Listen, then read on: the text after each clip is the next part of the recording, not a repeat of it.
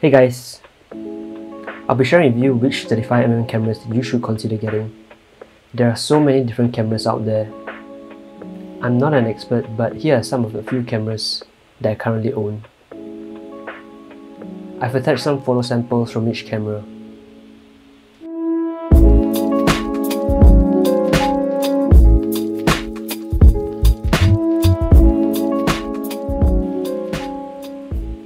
If you're just starting out, a disposable camera is the best camera to try out film. It's a simple point and shoot, and you can buy it from any photo shop or supermarket.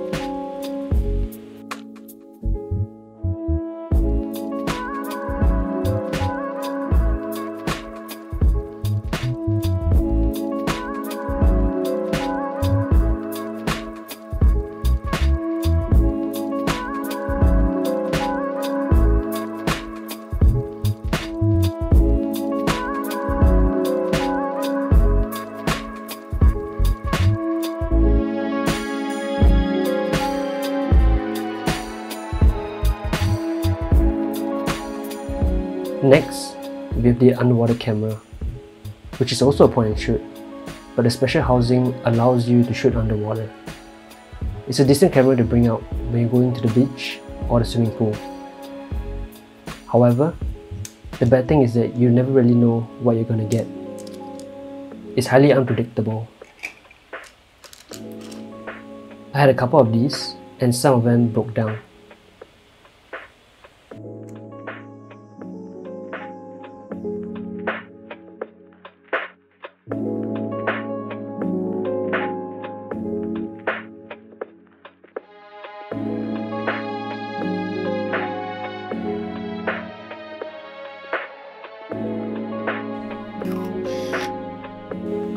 Here, we have the Yashica L AF.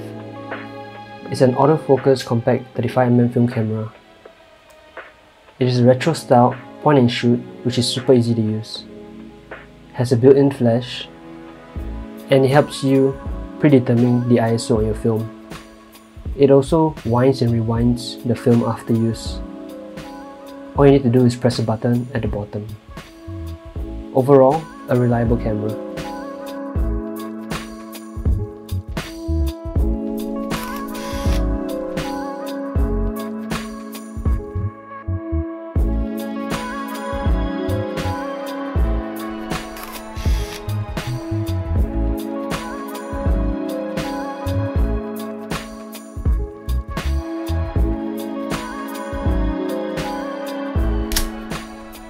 This is what is known as an SLR. Here, we have the Canon FTB. I had a 50mm lens on mine, and got this as a gift from my dad. This camera is really solid, and can be a bit heavy as well. What I really like about this FTB is that it features quick loading, which allows you to load the film simply by laying it across the film gate and closing the back. No threading required. There's also a lock function, so you don't accidentally waste a shot.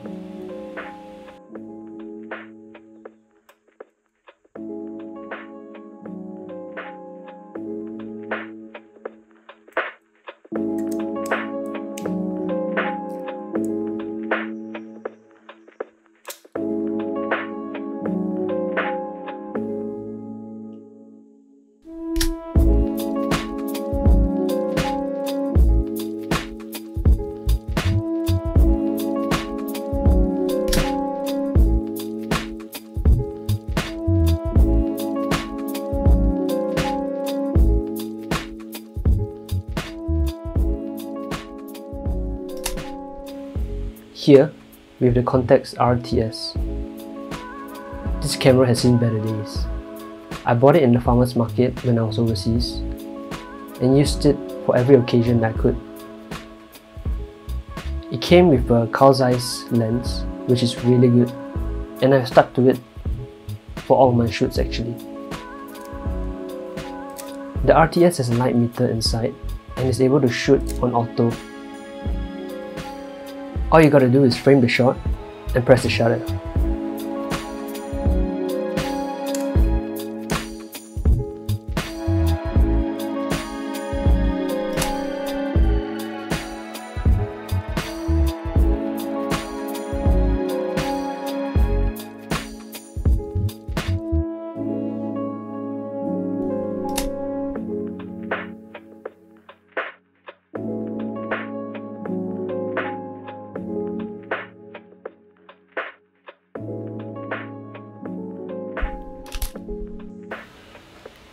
This is a Nikon FA.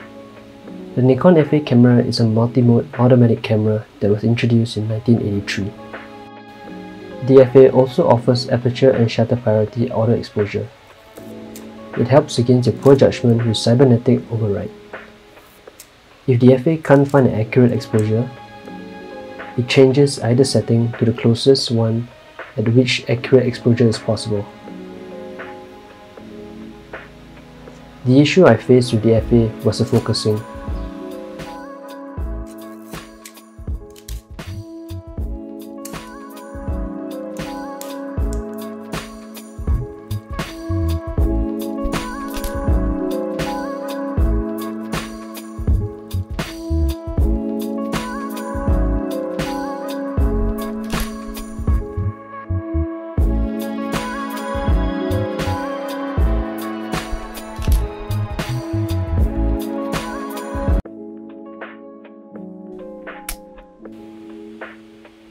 Here is the Rollei 35B.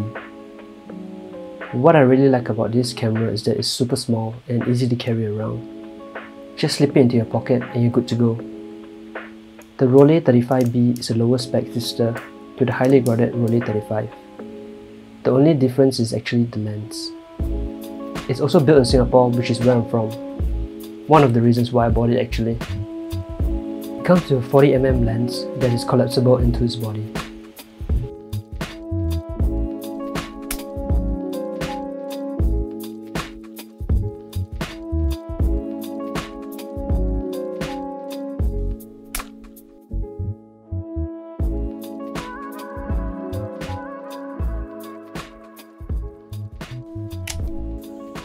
Lastly, we have the Leica M2, often referred to as the Rolls-Royce of cameras.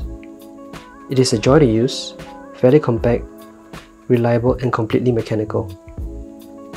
It produces wonderful images. A few things to note about the Leica M2 is the loading and unloading of film.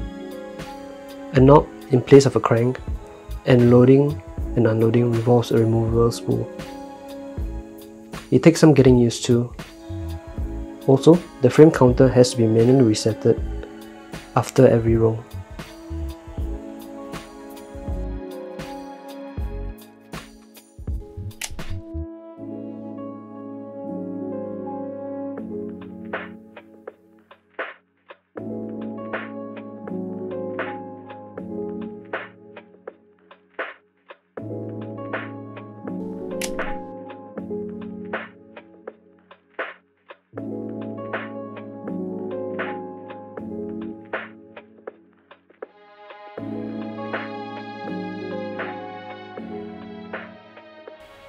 I hope this video helps you guys out in choosing which cameras to get.